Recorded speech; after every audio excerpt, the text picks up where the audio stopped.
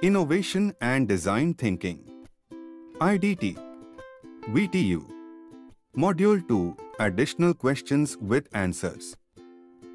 What is Customer Journey Map?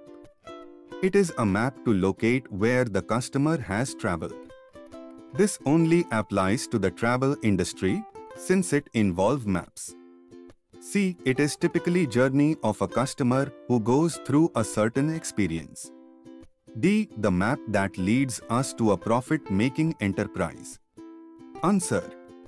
C. It is typically journey of a customer who goes through a certain experience. 2. For building a customer journey map, we interview only one customer. True. False. Answer B. False. 3. The customer in customer journey map is one who uses a product service and may need help. B. Makes profit for design thinkers. C. Is a designer who wants help with the project. D. Helps build the prototypes that may be useful later on. Answer. A. Uses a product service and may need help. 4. The process of customer journey map (CJM) consists of adding smileys and sad faces to some steps, creating a fictional persona with age, geography and sex, trace a typical person's journey through interviewing many customers. All of the above. Answer. D. All of the above. 5. We do not track the emotional status of a customer in CJM. True. B. False. Answer. B. False.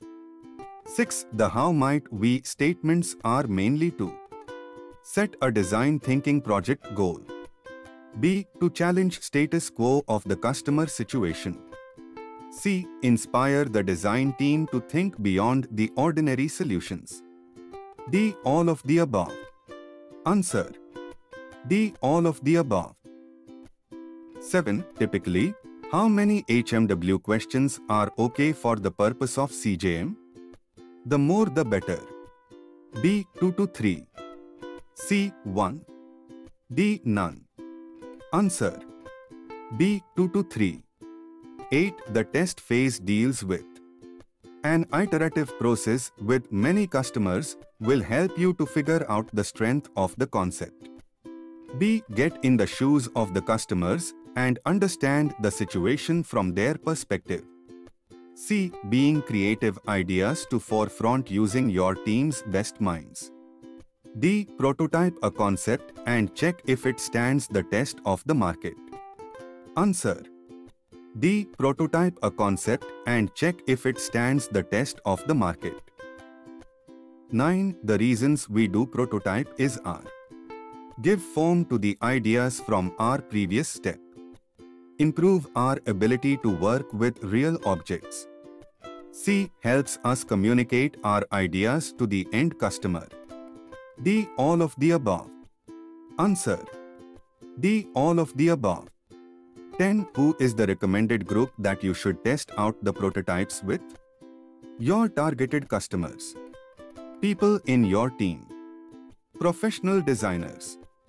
Experts. Answer. A. Your targeted customers. Thanks for watching. Comment for any suggestions. Like, share and subscribe for more videos.